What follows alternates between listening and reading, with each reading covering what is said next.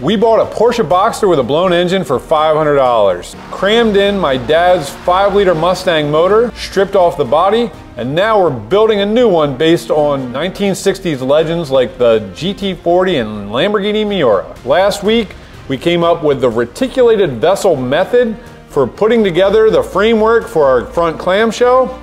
Now we're gonna finish putting it together. All that and more in this week's episode of Project Jigsaw. These 3 hoops are the main building blocks for the entire front end of our car. We've got them locked in to our reticulated vessel jig, and now we're ready to hook them together with a grid of aluminum tubing. This jig will hold all of these tubes exactly where we want them as we connect them. Next thing we need to do is bend some pieces that we weld in between to build that grid that will frame out the shape of this entire front end. To determine the shape of each of those pieces of tubing, we're gonna need a tool. This is a profile gauge. If you have a shape you're trying to copy, you can just wrap it around there. And if you have 4 hands, it's easier. But it will hold the shape and you can copy it. The spacing on this is set up perfectly for the length of this profile gauge. That did work out really nicely. Yeah. I tried that. Yeah, of course you did. So then we can look down here, get the curve, a nice even curve that flows between the 3 tubes, lock it down, and that's what we'll bend our tubing to. It will get more complex as we move to some of the other 3-dimensional bends, I would say. Yeah, we'll start with the easy one first. Yeah.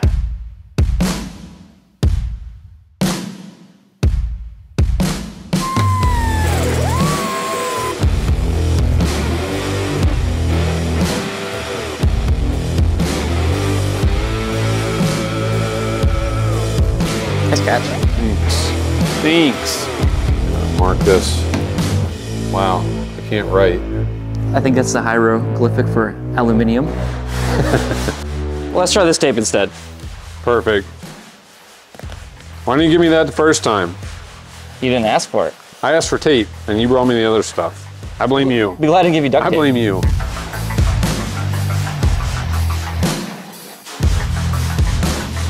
Let's try marking this again.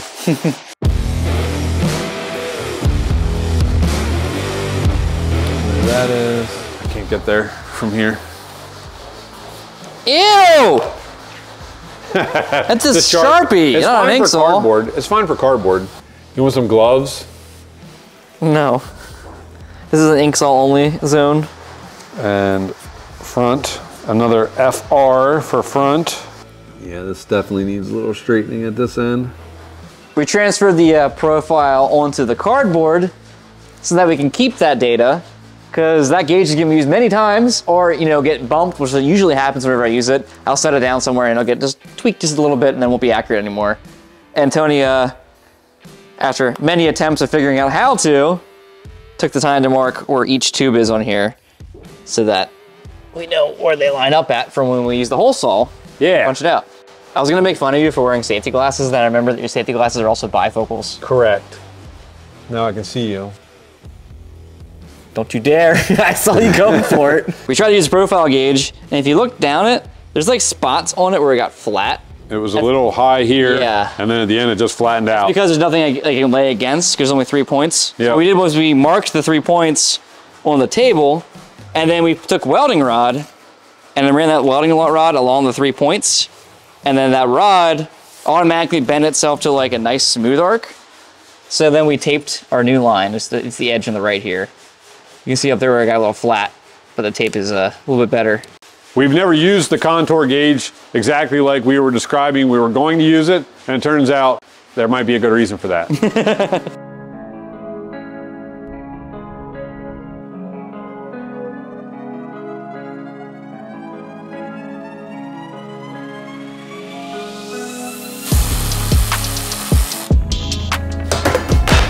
Fight you. The Bend-O-Matic. This tube's from the original first time we annealed. And it's one of the outside tubes, I think. Yeah. Which were not as annealed as well. You're way overbent. It got softer as I went, but yeah, overall I'm overbent. That rhymed. If it rhymes, it's true. I got tired of watching you struggle, so. You worked on it. I took matters into my own hands. So the idea here now that we have our main hoop is we marked the 3 intersections for the main hoops. I'm going to use a rotor broach that's 1/2 inch, which is the same diameter as the tube here. And we're gonna like hole saw through at an angle, just like you would if it was like tubing on like a roll cage or whatever else that you'd make out of tubing. But before I even use this, I'm gonna use a pilot bit to keep it from walking.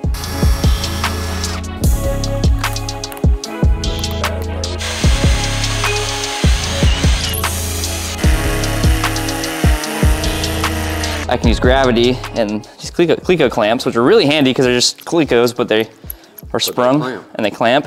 Don't get your finger in these, it's not very pleasant. Then I can slide them up and down here because the edge of the steel here is supposed to be dead center according to my CAD drawings. There we go, I'll wedge this here. There you go. You know what, it works, all right? I don't want to hear it. I'm happy with that. I was when I looked at it the last time. It rotated a little bit there when I oh, you know what's wrong? You took my wedge out. It just kind of fell, actually. Yeah, you took it out by wiggling other stuff. Like, why does it seem so loose suddenly? You got your wedge back. The Cleco tool that I couldn't use because it was wedged in there. Don't worry about it.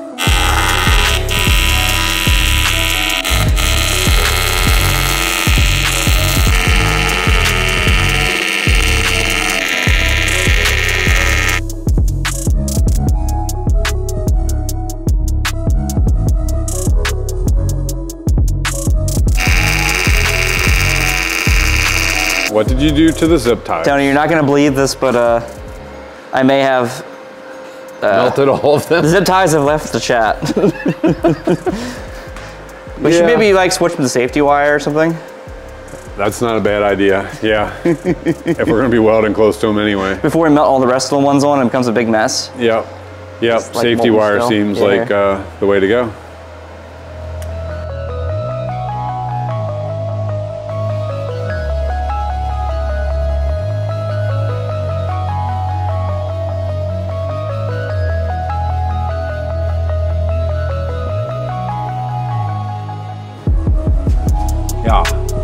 That looks good. Look at what you did, Ryan. We did it together. That's true. We did it. It took 2 dudes to put, 36 inches of tubing in there. So, but whatever. It's already made a big difference in this. And so now we'll just keep on that trend. But the next piece is going to be more complex because it doesn't go perpendicular to these tubes. So yeah, it's 3-dimensional. Run this valley. And from this side, it looks like a peak, but yeah, I was saying it looks like a peak from this side, but it is a valley on the car because it's going to be, that way. So we'll run this valley with the next piece of tubing and tying all them together down there. You think like right there? Yeah, that looks good.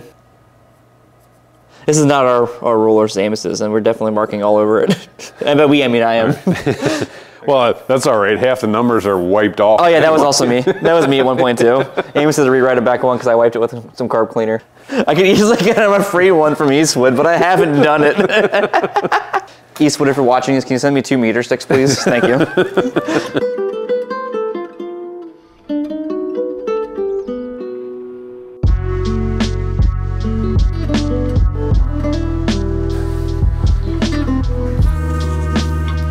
I told you to get out of my way. It's like a dead animal on the road when they're painting lines. That would definitely be me if I was painting lines. I would not care. It's okay, I didn't want to film that anyway. You look like you're trying to squeeze out a tube of toothpaste. Is it working?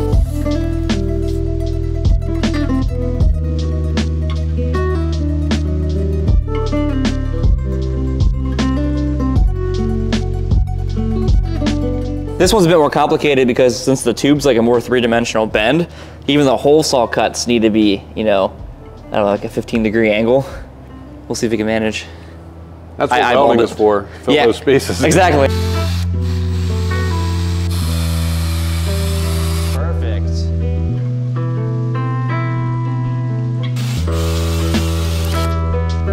Well, I almost died. Yep.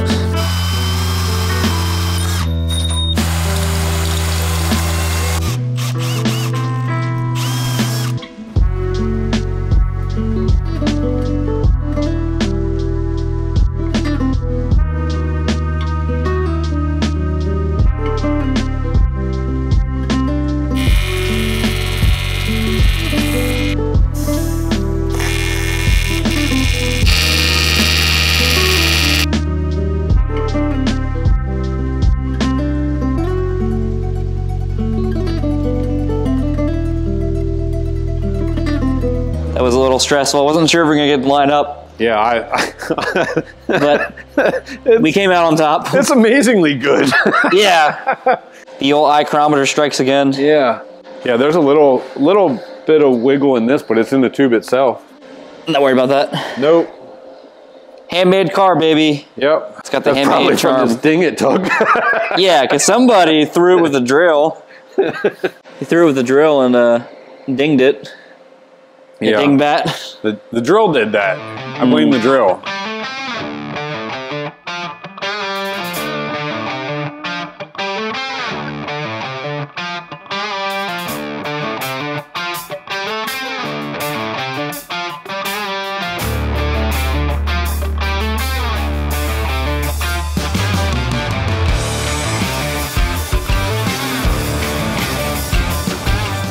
Two down, one to go, and then we flip it.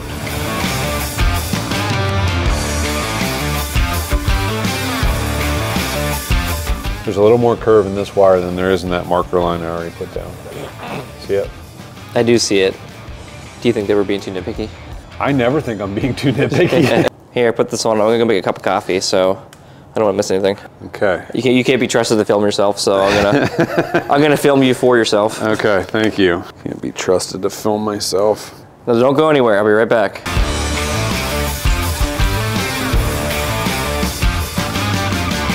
What a beautiful morning. Hello. Hi.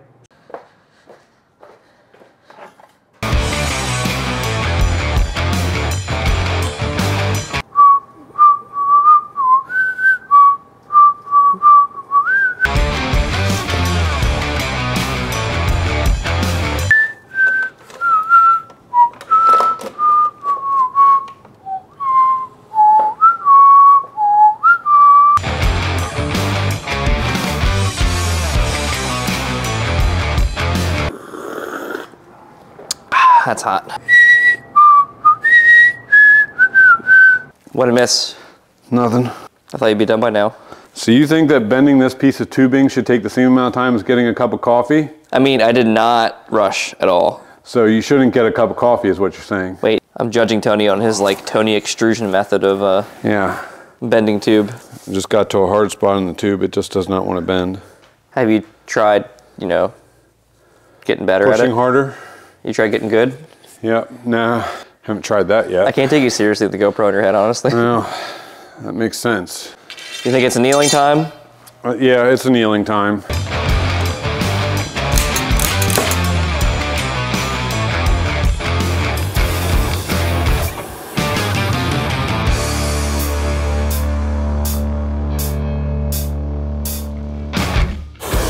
If you're new here, we're just annealing this aluminum tubing because it's way too hard to bend. And what this does is it resets the molecules in the aluminum to make it much softer and a little bit more pliable. Sounded really technical. Yeah, you like that? Yeah. I'm smarter than I look, I think, or sound, especially with the cold. Clean that soot off. It looks bad. Yeah, this is how you clean up the soot. This fire. Makes sense, right? Yeah.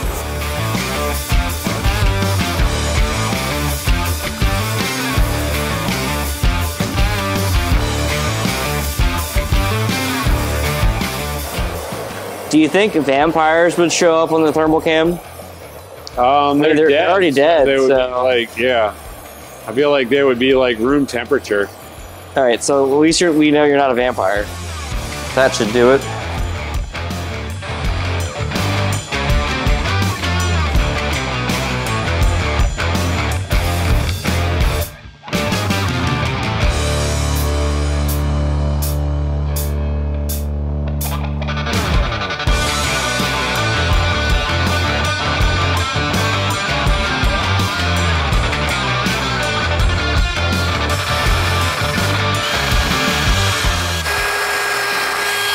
We've been over this. The weld will take up the difference. The worst part about these rotor broaches is everything gets jammed up inside them if it's thick. Especially when it's soft aluminum that just mushes in there. Yeah, exactly. And they're also really sensitive and like sharp, so you don't want to mess them up. But we'll beat them against a vise anyway. did it work? Is that your drill? It is my drill. This is a very sensitive piece of equipment that you should not be abusing in any way, shape, or form. I found the best way to get it out is with the aluminum carcass, because the aluminum's not going to not dead mess yet. up. Yeah, it's not going to mess up the steel. Aluminium. See? There it is. Wait. Is there one in there? Yeah, no wonder I'm gonna have so much trouble. You left one in there from before when you were cutting. I was done cutting.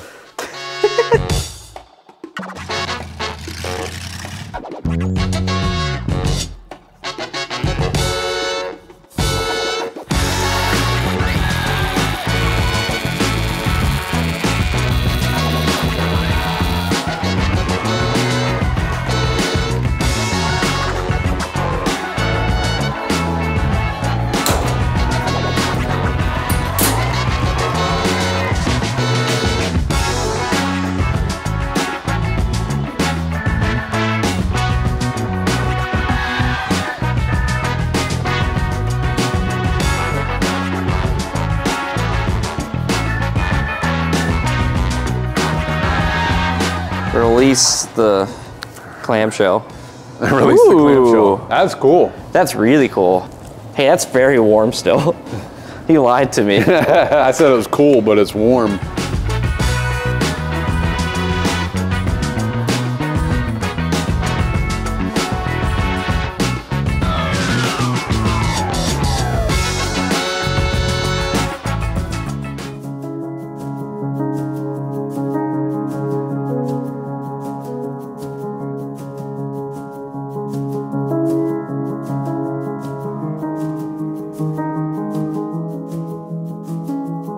We got our framework set on the car. We were looking at a couple of things yesterday, and there are a few things off from where we expected them to be, and we slept on it overnight and thought about it, and we want to change things.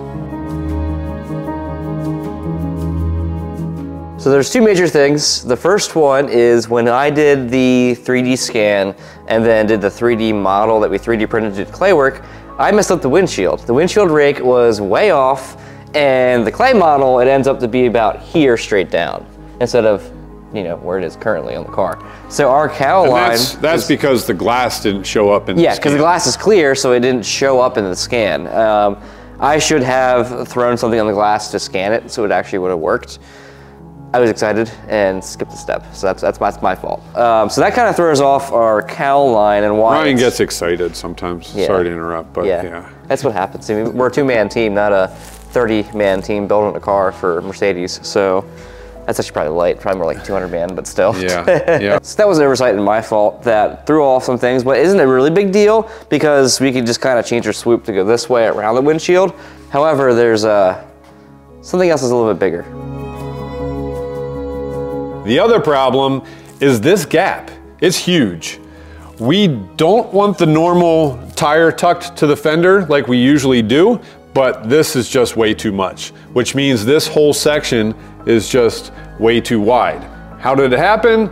Probably the largest part of it was just moving from 1/6 scale, you know, beginner grade scanners kind of things, and beginner grade CAD level kind of things. Listen, but mostly, I'm still here. But yeah, mostly the first one. I think the largest part was in scale.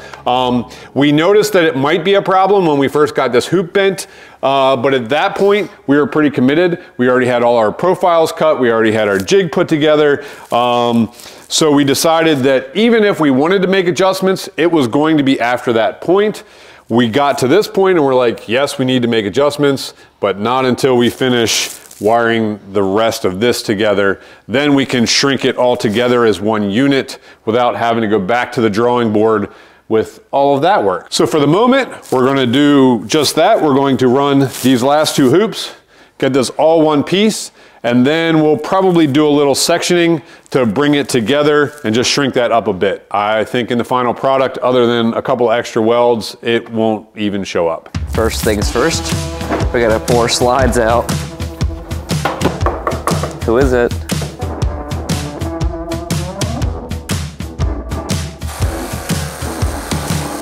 We had to cut that board shorter because it was blocking the top of our jig here.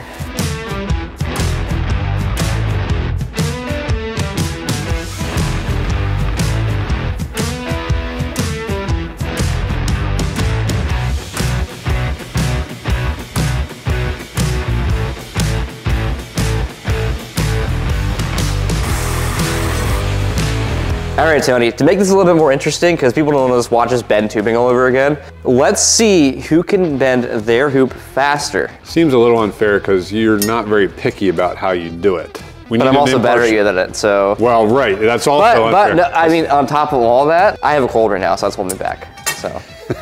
We need an impartial judge to determine that it meets the shape. We'll get Luis to do it when he's in. The terms are, whoever can bend their tube to the arc on the table first, both accurately and the fastest, we'll have the judge choose for points. They win.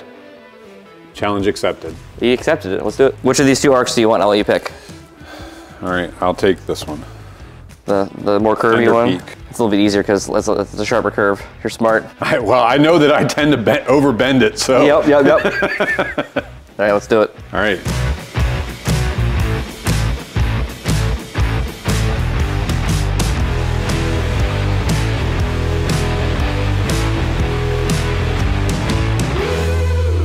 But I'm going to need you to say that I win because my piece is better. He's going to be faster than me. I will give up my parking spot. You can have my parking spot for the rest of the year. Just the parking spot? What about, if we talk about the holidays, maybe an extra week vacation a year? An extra week's vacation? Come on. How about like 15 minutes paid extra lunch every day? Deal. All right.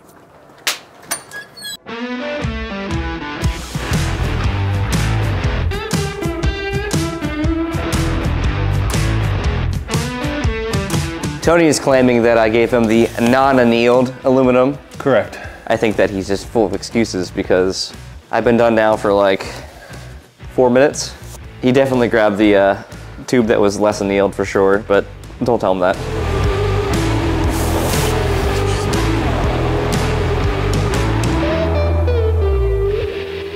All right, so it's judging time, and you can see here, my tubing matches perfectly. I can tell. Yeah. That doesn't look right. Is there? There you go. Yep. What about the side? That's perfect. That was definitely not like that earlier. What are you guys up to? I think this is good. Mine was definitely better, and I got done in that like less than half the time. Stay You're back, pushing but it off the line. Seems like his is Compare with way this one. right. You're pushing it off the line. You guys are cheaters. No, I think it's good. So we need you to determine the winner. Okay, so we can tell, of course, we have a winner here. And it's Tony. I appreciate that. Thank you. Sorry, Ryan, but it's obvious. You guys are cheating. You guys are both cheating.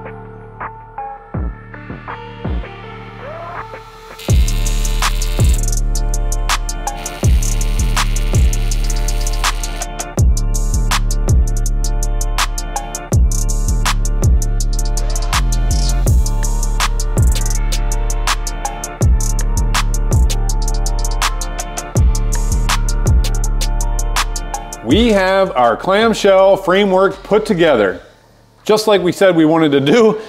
And now we gotta shrink it down just a little bit so that it will fit better on here. We're going to take a few things off, some disassembly with the cowl, wipers, and radiators, things that we know we can adjust. And now, Ryan, you lost a bet. I believe it's time for your punishment. Wait, we didn't really have any terms outlined for punishment, but whatever. It's in that room over there. This door? That door. I'm not looking. Oh my God!